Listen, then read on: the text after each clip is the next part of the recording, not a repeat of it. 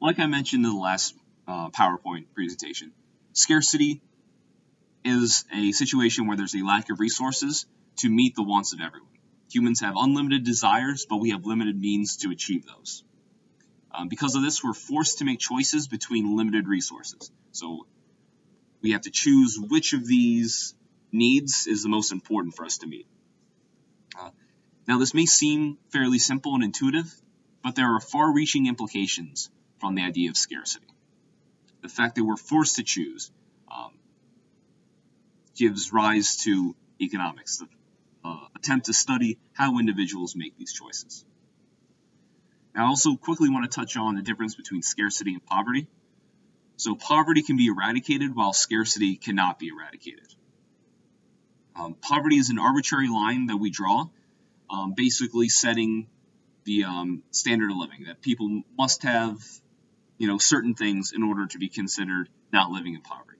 Now, this will change over time, what we consider the basic standard of living, as people become wealthier and as societies become wealthier. So an absence of poverty would mean that everyone has met a basic standard of living, that people have, say, an automobile, a washing machine, a television, and, say a certain amount of money saved up for retirement. In absence of scarcity, I put question marks there because it's hard to imagine the ability to meet every single want and need of everyone in society. So because of the existence of scarcity, societies are required to somehow ration the goods and services. So every society needs a method to ration those scarce resources, to try to determine their best usage. They need some sort of metric to determine the best uses of resources, and then who is able to consume them. So for individuals, we're talking about finished goods, trying to decide between different finished goods to see which of those goods fulfills their needs the best. And for firms, we're talking about resources and intermediate goods that are going to be used in production later to determine the best resources to use to produce those goods that consumers are eventually going to consume.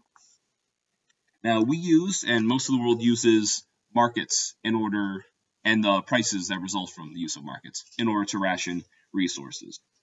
Hopefully through this class, you'll learn why the market is the most effective and efficient way to ration goods.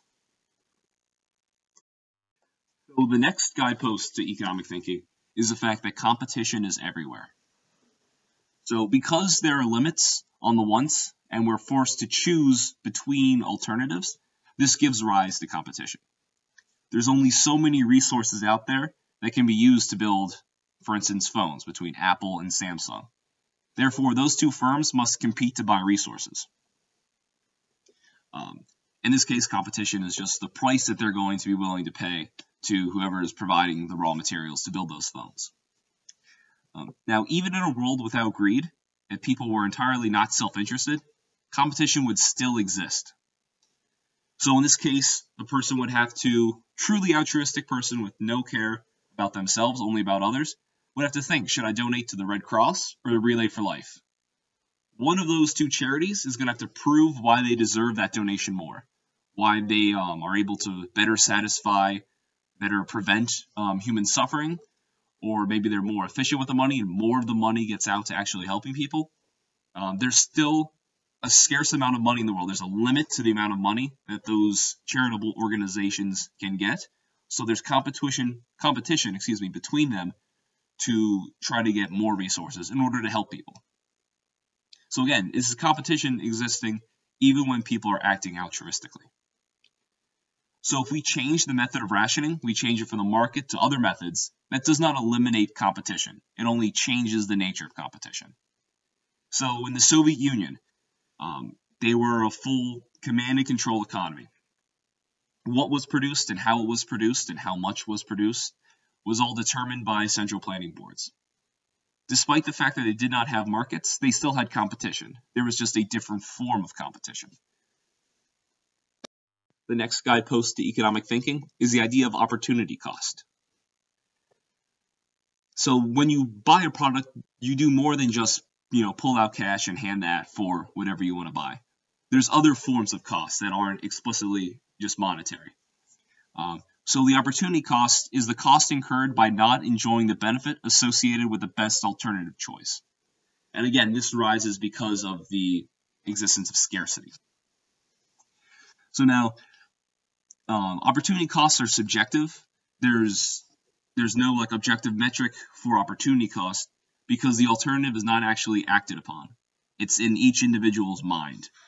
So let's look at an example, the cost of education. Obviously, there's books, the price of books, there's the tuition, there's maybe like the laptop, the time you have to put into it. These are all like typical costs associated with universities. But there's also opportunity cost. You could have made income if you would have been working instead of taking those courses, educating yourself. So that's the opportunity cost, what you're giving up. Also, missing out on a vacation. You're giving up that vacation in order to get the education. So again, that's something else you're missing out on. Because of opportunity cost, this leads us to another tool of analysis that we need to use, which is marginal analysis. And marginal analysis is just considering the next unit of something. So economists, when we talk about costs and benefits and we analyze and compare them, we typically use marginal analysis. So now the marginal benefit is the additional benefit from one more unit of an activity or good. Likewise, the marginal cost is the additional cost of one more unit of an activity or a good. So marginal decision making is the focus of economics. We don't face all or nothing choices. We buy an additional unit of something, or so for example, do you want to buy another shirt, or do you want to go out and buy dinner tonight? That's a marginal decision. We're not looking at, do I want to buy food or do I want to buy clothing? And I can only have food or I can only have clothing. It's, does this next unit provide us of whatever good or service provide us with more benefit than the next unit of cash that we're going to be spending on it? Now, putting this together, what does it all mean? It means that individuals engage in activity when the expected marginal benefit exceeds the expected marginal cost. Now remember, the individual can be wrong, so it's the expected marginal benefit and the expected marginal cost. Individuals can be expected to refrain from an activity when the expected marginal cost exceeds the expected marginal benefit. So obviously, if the cost of doing something is more than the benefit you receive from it, you're not going to engage in that activity. Now, individuals weigh the expected costs and benefits differently. So this leads to difficulty in requiring other individuals to make the choices that you want. And this is very important.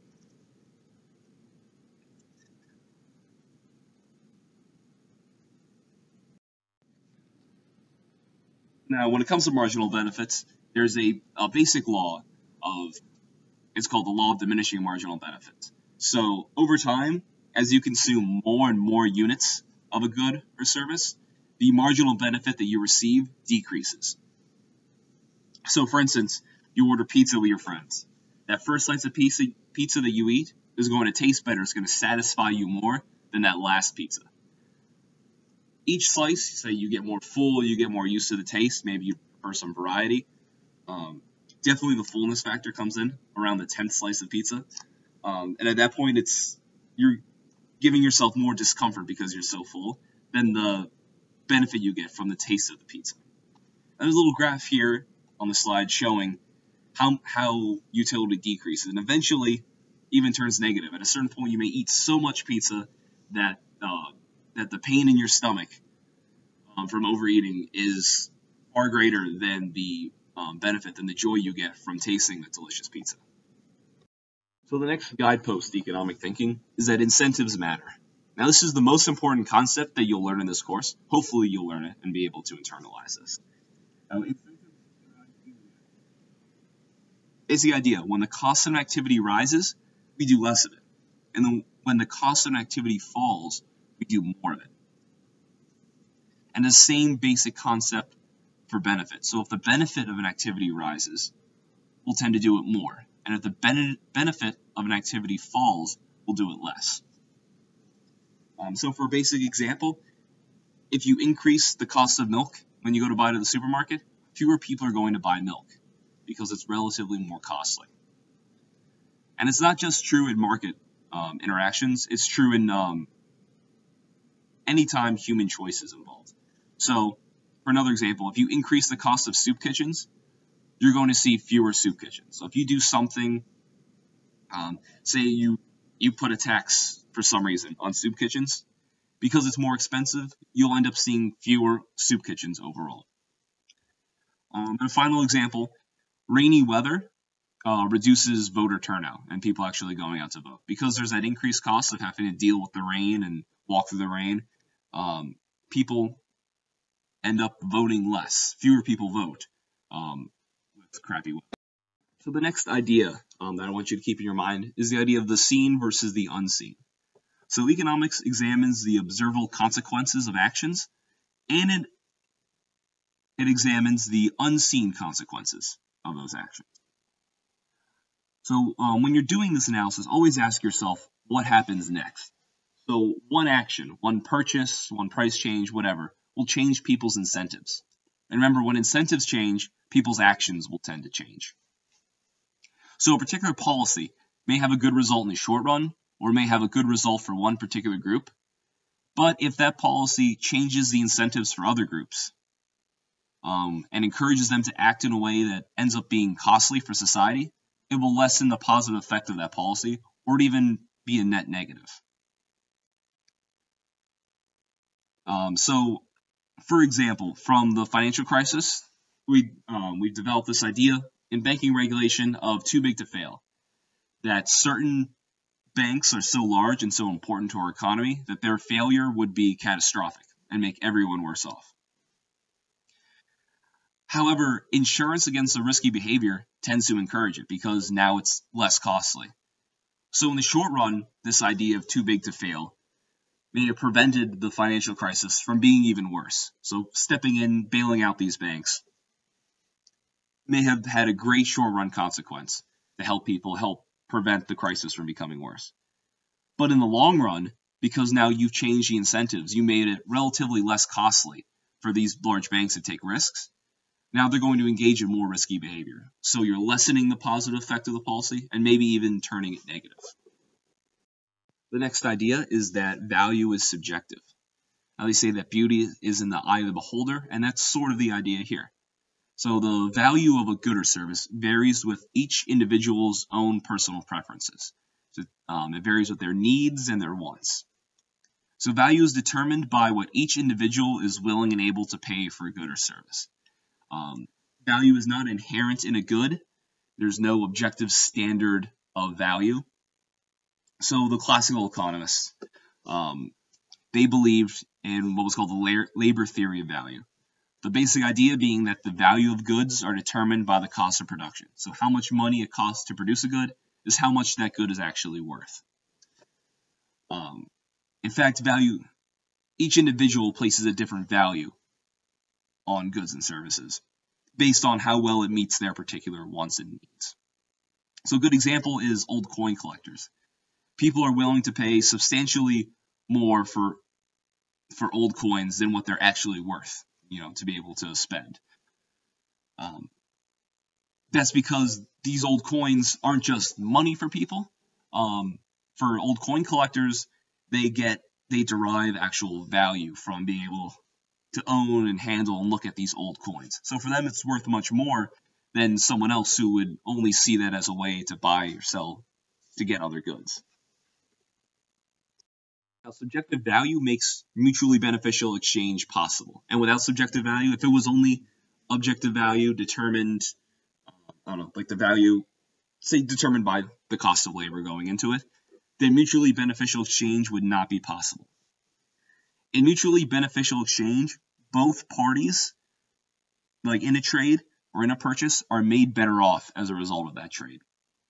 So when I go to the grocery store and I pay,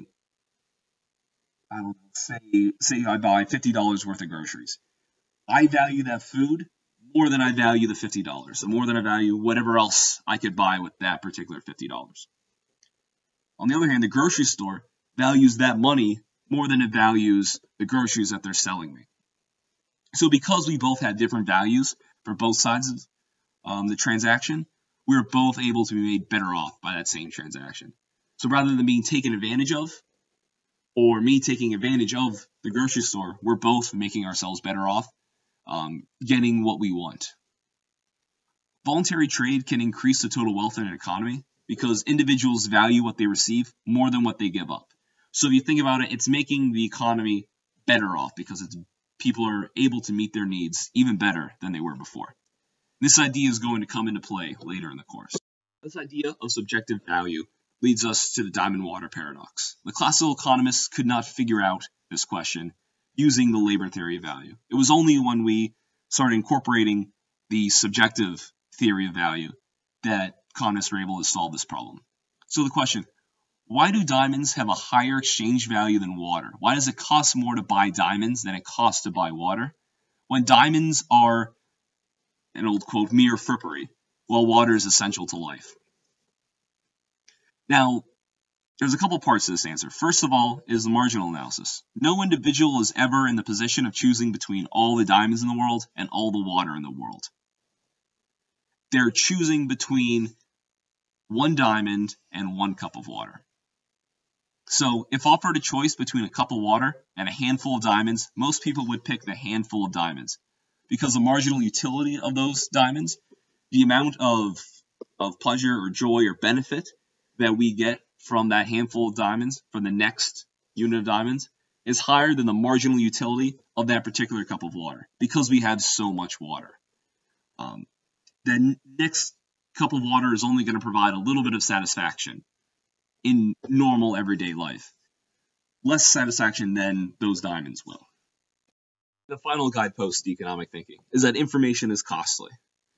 This is something we don't tend to think about, but it's something that's important to keep in mind. Now, information helps us make better choices. The more informed we are, the better choice we can make. But it's expensive to acquire information. It takes a lot of time, a lot of energy, a lot of research. We could be doing a lot of other things when we're gathering that information. So the opportunity cost of gathering information is quite high. So perfect or complete information, knowing everything about the decision we're trying to make, is not optimal. It costs too much to do that. So the implication of this is that since information is scarce, uncertainty and information asymmetry is a fact of life. Information asymmetry is when one person in an exchange has more information than the other person, other party in that exchange. So there's constantly situations where we don't have a lot of information. We're uncertain about maybe what the true quality of a good is, what the actual effect, will that good truly be able to meet our needs? We just don't know. We don't have that knowledge. And some people have more knowledge than other people. This is a fact of life, and it constantly goes on in the world.